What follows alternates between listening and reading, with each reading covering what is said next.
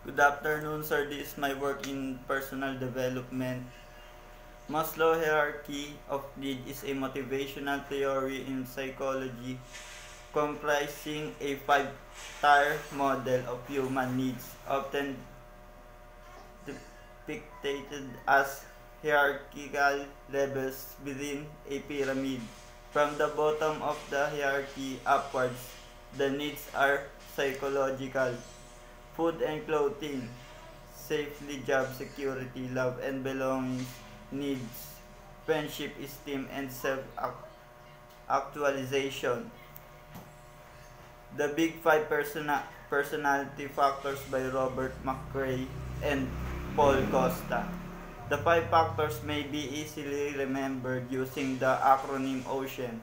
They are measured continuous, whereby an individual may be highly extreme, low in extraversion, or somewhere the two extremes, introverted.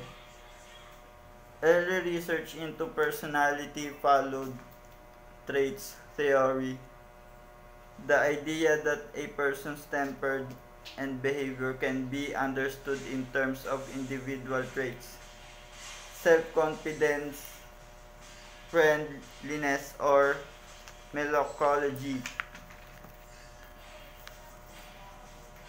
Trait theory takes a lexical approach to personality, which assumes that traits can be described using single adjectives or describe a descriptive phrase.